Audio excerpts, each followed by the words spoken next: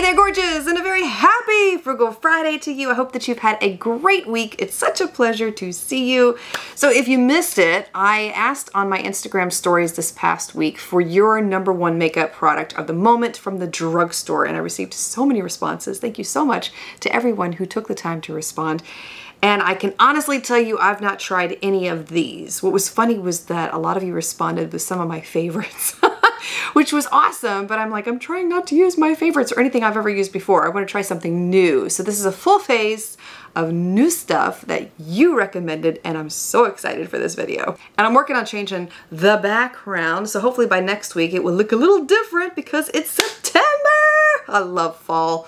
Out of all the seasons of the year, I think fall is my favorite. Even though I don't get to see leaves anymore, it's still my favorite. I make leaves in my house, you know what I mean? First thing I am going to do is apply an eyeshadow primer and zoom your cute little butt in. Come on in, come on in. Hello! Out of all the products that were recommended, there wasn't a specific eyeshadow recommendation.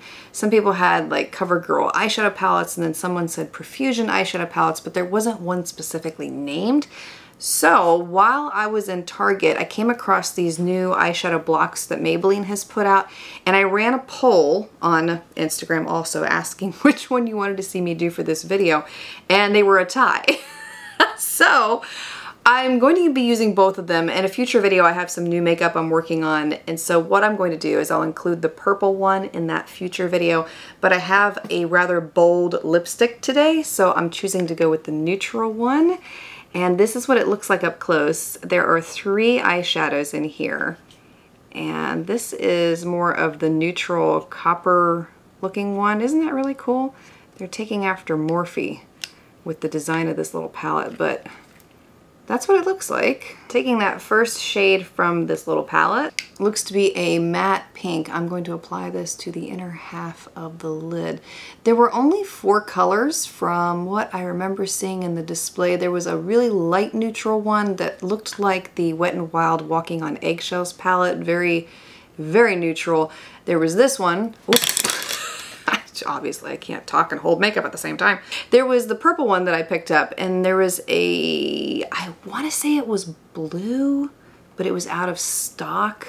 Next I'm taking this coppery shade from the middle of the palette, and this has more shimmer in it compared to the first one. I'm going to apply that to the outer half of the lid, and the pigment is pretty good with these so far. I mean, the pink that you're seeing there on the inner corner, that was with one light layer of the eyeshadow. I didn't apply more than that, so I mean you could build it up if you wanted to. And last I'm taking that deep shade from the bottom of the palette. No idea how deep this is gonna go, but we'll find out. And I'm going to apply that to the crease, and hopefully it's a good blender because that is a dark shade. Sometimes when you're applying a dark shade like this in the crease, if you take a very small amount and you work on only the crease, like I'm doing right here, so get a majority of the eyeshadow in the crease area, then you can go and wipe your brush on a paper towel or whatever you have on your desk. Use what is existing in that crease and then blend it up, and that eliminates the mistake of applying too much. Now that I have that applied, I'm going to go back with my blending brush and go over the edges, blend it out. It's not bad. I mean, this is pretty good, especially for Maybelline. I feel like their quality suffered years ago, and recently they've started to get a little bit better, and I'm thinking specifically of that Soda Pop palette. Do you remember that one that had the purples in it and like some other beautiful warm shades in it? That was really good. I thought it was. But before that, I wasn't happy with Maybelline eyeshadows. Now for eyeliner today, I'm also taking that dark shade from the palette, and I'm going to use it with my MAC 263 brush and use that as eyeliner. Okay, pretty good from what I can tell so far. The pigment was easy to apply, and I didn't struggle with blending, and overall pretty good. Our friend by the name of Soul at Savakis recommended the Milani Weekend Brow. So I went into Target looking for this one, and sadly, the Target that I went into did not have a good selection of colors. So I ended up getting the one called Medium Brown. But what this is it's a pen microblading kind of pen, which I have never heard of this one before, but you know, hey, I don't get out much. I'm more interested in the quality of the pen though, not the color. So we'll go ahead and apply this.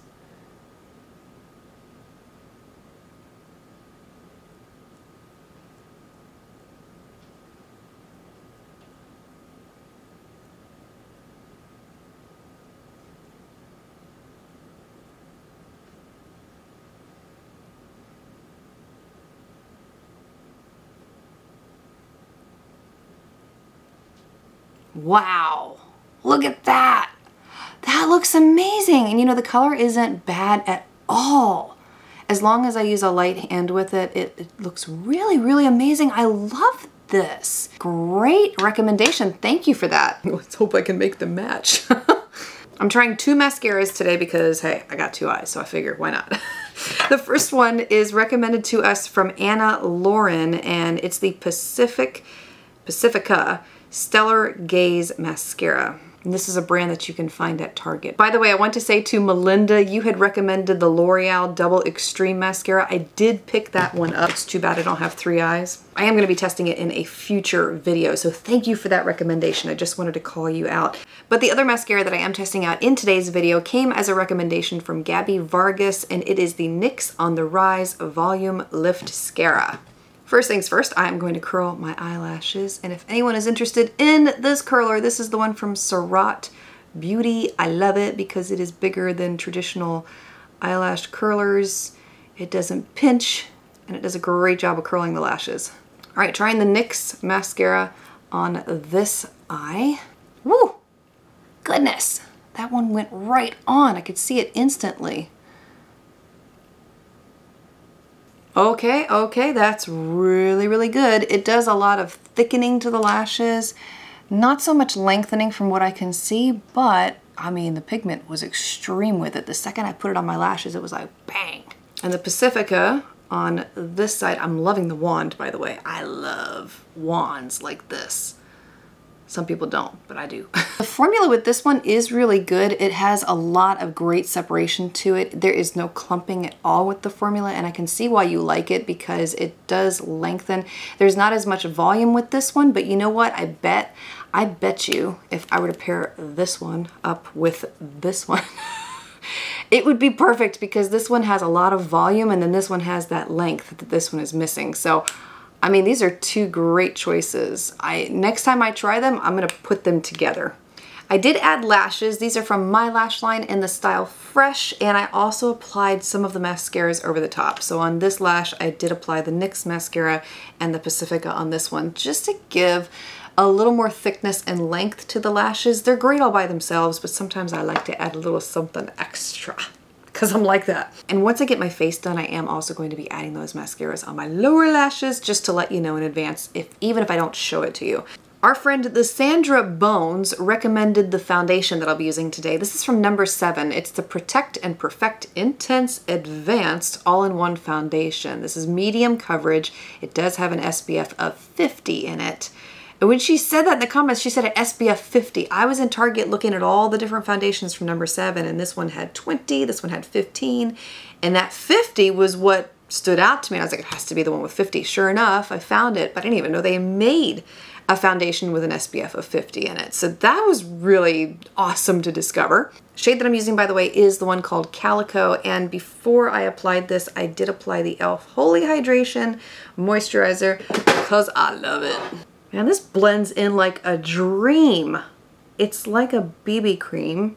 I mean, it did say medium coverage, but it's acting like a tinted moisturizer.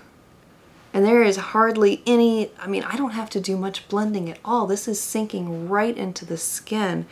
And it looks lovely, doesn't it? Oh my goodness, I love this. And by the way, I do want to mention that it wasn't for lack of trying. A lot of the products that you recommended, I could not find. And I went to Walgreens, CVS, Target, Walmart, just could not find them. So I may have to do an advanced type video where I order online and that type of thing, because things in the store, I mean, you know, they're getting harder to find. In terms of concealer, there weren't really any concealer recommendations of things I haven't tried before, but what was funny is that a lot of you were recommending the Catrice True Skin concealer, the one that I have been talking about a lot lately, and this is the one that I have been using consistently myself, so I'm going to use that one today. House of Denver recommended the NYX Wonder Stick, and the shade that I'm showing you here is Fair. This has a contour shade on one side and a highlighter on the other. And when I was in Walmart, I noticed that they also came out with these Wonder Sticks in blushes. So I picked one up for a future video, but that looks really cool too. All right, going down the side of the face here. Oh, it's cool toned. I'm using the e.l.f. Putty brush. Putty, what do you call this thing?